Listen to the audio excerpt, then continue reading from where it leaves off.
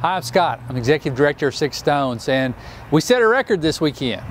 This was the coldest start to CPR we've ever had. I think Saturday morning it was 44 degrees when we kicked it off, and it was cold. And it had its challenges this weekend. We had rain on Friday, but that didn't dampen anybody's spirits. And we had a great crowd on Saturday, even though it was cold. We got our work done. Had a great group of folks here working all weekend, got everybody fed, had a great time.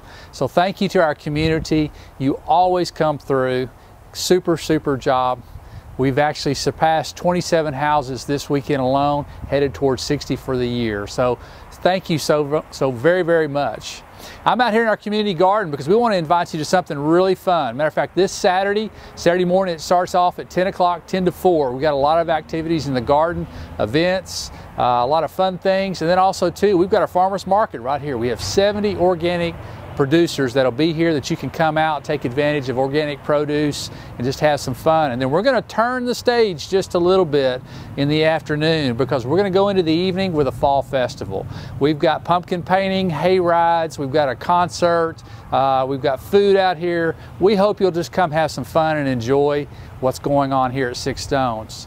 But for us, there's always something next. And even though we go from CPR to Fall Festival, tomorrow at noon, we're meeting with all of our counselors and all of our host organizations for Night of Wonder. Yeah, it's Christmas. It's time to go. Here we go. Matter of fact, Monday, everything will go live for our recipients. But you can go online right now and pledge or make your intentions known for this year's Night of Wonder.